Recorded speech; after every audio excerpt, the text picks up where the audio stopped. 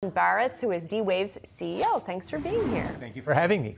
So obviously there has been this huge upsurge in interest in and knowledge about quantum, although I think we're all still learning quite a bit about it. What do you think of all of these sort of competing timelines, especially when you guys are already making these machines? Making them, and we have customers using them today as part of their business operation, so we're truly commercial. There are a number of different approaches to developing quantum computers. Some of them will take longer to mature, some of them nearer term. At D-Wave, we provide what's called annealing quantum computers, and those are commercial today with companies like NTT Docomo or Ford Otosan or Pattison Food Group, all using us today to help benefit their businesses. So for people who are interested in investing in something like quantum computing, what is the use case today for the computers that you're selling versus the next step and the step after that and the step after that? Yeah. So I think about it in three phases: near term, medium term, long term. In the near term, there are a broad array of problems that we typically think of as business optimization problems. This can be anything from workforce scheduling to manufacturing plant floor optimization, even protein folding. And these problems can be addressed today with D-Wave's annealing quantum computers. And so the companies that I mentioned a minute ago are all using us for business optimization. In the medium term, I think that quantum is going to make a significant impact on AI and machine learning. Specifically, quantum computers are very fast and very energy efficient. And what this means is that all this rhetoric around AI requiring nuclear power plants and massive energy generation stations is likely not going to be required to anywhere near that level once quantum computers are a part of the training process. But when is that? I think that we may be able to get there within a year or two. Really? This is medium term. We're not talking about long term. In fact, at D-Wave, we announced a few days ago a first step toward this by introducing an AI machine learning platform that developers can use to start investigating how to use quantum for large language model training. But we still have a ways to go on developing that technology and bringing a complete product to market. And then longer term, we're talking about almost unimaginable things like designer drugs, where we could develop a drug that would address just your specific set of ailments. So, for people who are investing in stocks like yours and others, obviously you've seen crazy gains in the stock that are exponential. What do you think is still sort of the biggest misconception, or what kind of education do you have to do for investors and potential investors? Well, there are quite a few different quantum computing companies that are pursuing different approaches to developing their systems. And so I think you really need to take a look at which of these companies are talking about delivering products 5 or 10 years from now, and which of them are delivering products in the near term. I'm very proud of the fact that we are delivering products today that are creating value. And so I think that that's a really good place to start. But there is huge long-term opportunity as well. And I should mention the opportunity today. You guys have been growing a lot, but you're still relatively small in terms of the revenue that you bring through the door. And so how quickly do you expect that to ramp up? At some point, is there sort of a tipping point? Yeah.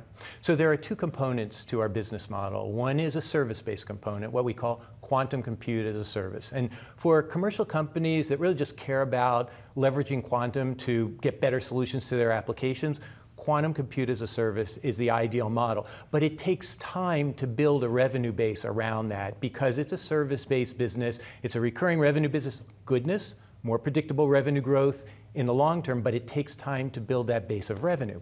We also sell systems. Now, we just started selling systems only about 6 months ago. We sold our first system to the Jülich Supercomputing Center in Germany.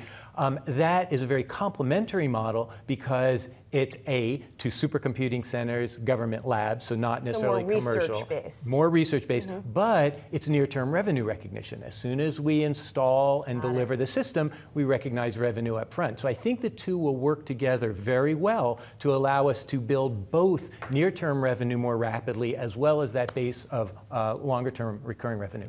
Now, I know you guys have haven't made a lot of acquisitions, but you're thinking about how you want to make acquisitions. I don't know if that's the right way to put it, but where are you kind of in that process, and what would be complementary for you guys? So over the course of the last 6 months, we were fortunate enough to be able to raise a fair amount of cash through at the market transactions, and we thank all our shareholders, and we work every day to try to make them proud of D-Wave and comfortable with their investment. But we now have over $800 million in the bank, and that's well more than we need to achieve profitability, we believe, based on our normal course of business.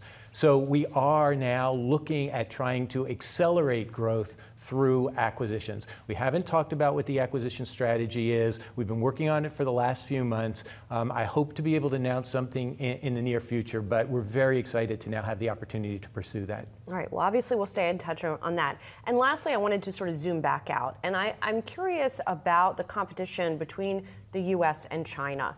We've obviously seen it in AI.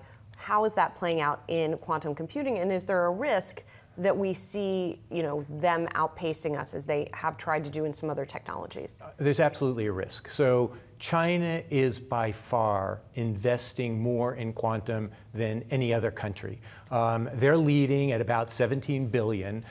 If we take Europe, the EU, all of those countries together, it's about 11 billion, and the US is at about 5 billion. So we are behind China significantly. In fact, all the countries in the world are well behind China. So I do think it's important for the US to really start focusing on a better strategy for quantum and really to up that investment. Have you heard any glimmers of that from Washington? There's obviously been a lot of focus on AI there, but what about quantum? Yeah, I mean, look, the premier funding mechanism for quantum in the US is called the National Quantum Initiative, and that was put into place under the initial Trump administration. It was supposed to be renewed under Biden. It never got renewed. It still hasn't been renewed. So we really need to get focused on getting that renewed, getting the right programs in place, and making sure that the US is the leader in quantum computing.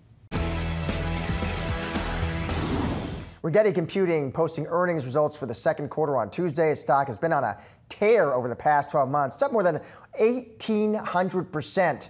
As excitement over quantum computing space continues to build. Here to break down the report, we got Rigetti Computing CEO Subodh Kulkarni. Subodh, always great to see you, sir. Let's start right with this earnings print, Subodh. You reported the stock finished up today about 6% in today's trade. Walk us through the print, Subodh.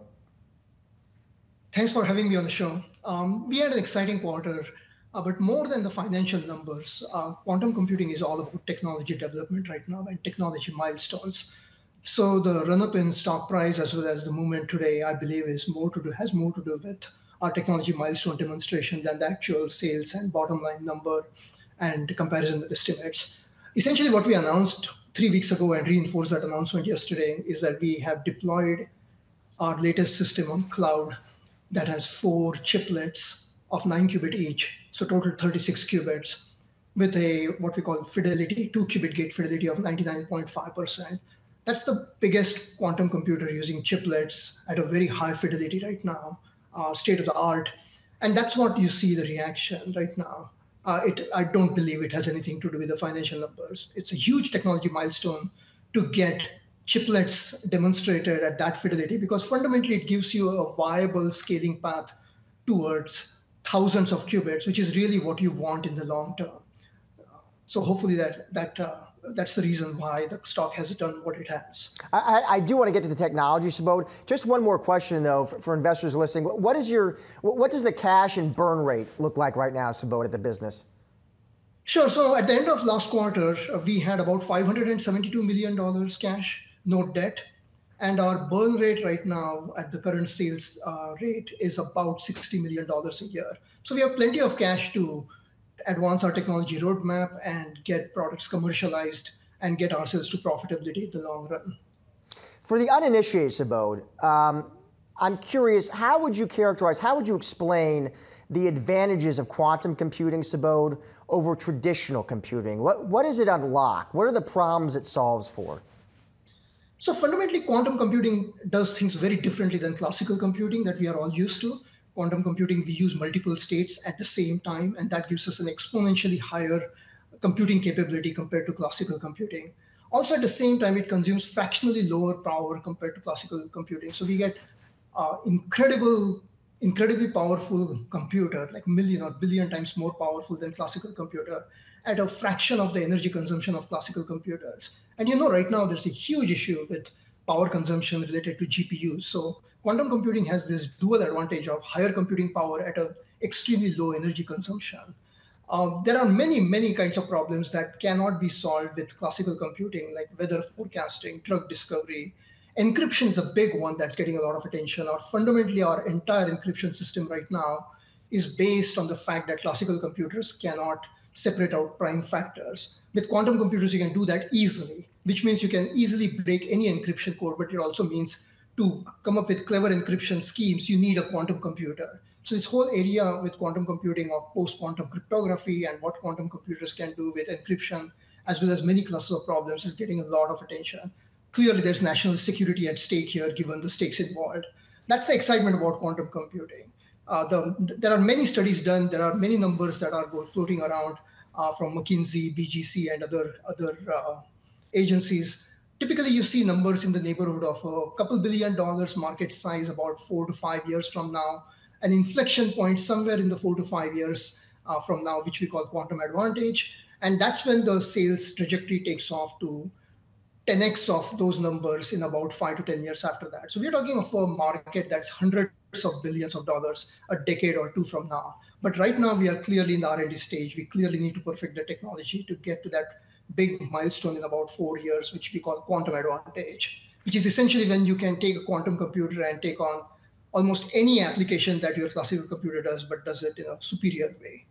I was talking to an analyst today, Subodh, and I guess he was leading to where you were just going there in terms of milestones ahead, because his point was, he said, listen, I think what investors want to know from Subodh is how quickly he can scale up to 100 qubits and then 1,000, because it's sort of like an LLM trying to, doing the work, one GPU versus a data center. What's your answer to that? So sure, what we have said is there are 4 things we need to do to get to quantum advantage, which is when quantum computers can really proliferate in data center and start doing practical applications, as well as solving some really difficult, challenging problems. And those 4 things are: we need a minimum of 1,000 qubits. We need a minimum of 99.9% 2-qubit gate fidelity. We need a maximum of 50 nanosecond gate speed, and we need real-time error correction. Assuming we do those 4 things, we believe we will be able to demonstrate quantum advantage, and that's where business really takes off. Now, all of those things are challenging by itself. The most important one, we believe, is the fidelity one. That's really the most challenging one. This chiplet demonstration we did yesterday, and that's why it got a lot of excitement going, is a clear way to address the qubit count challenge that we have. The chiplets, which are used in semiconductor industry all the time, we see a relatively easy path. I don't want to say easy. Nothing is easy in quantum computing, but a relatively easy path to scale up the qubit count to 1,000 qubits from where we are right now. Fidelity, we are at 99.5% today. We need to get to 99.9%. That is probably the most daunting challenge we have ahead of ourselves. Getting the gate speeds, we are already at 60 to 70 nanoseconds, faster than 50 nanoseconds. That should not be a big challenge, particularly for the modality we use, which is called superconducting gate-based modality, where gate speeds are intrinsically very fast. Some other modalities like trapped ion and pure atoms, they have a big challenge where they are more than 1,000 times slower than superconducting gate-based modality. But for us, with superconducting gate modality, that's not a challenge. And real-time error correction is what we use in our classical computers right now. There are many different ways of doing error correction, but we obviously need that to address the last few errors that are left in the system. So we will obviously push to get these 4 things under control ASAP. Our realistic timeline says we are at least 3 to 5 years away from that milestone right now. So that's why we are using a number 4. Obviously, if everything works in our favor, we may be talking 3, but we are talking technology development. Things may not work exactly as planned, and it may be 5 years. So that's why we are using a median number of 4 to get to quantum advantage. Subodh, always good to see you, sir. Thank you for your time. Thank you, Josh.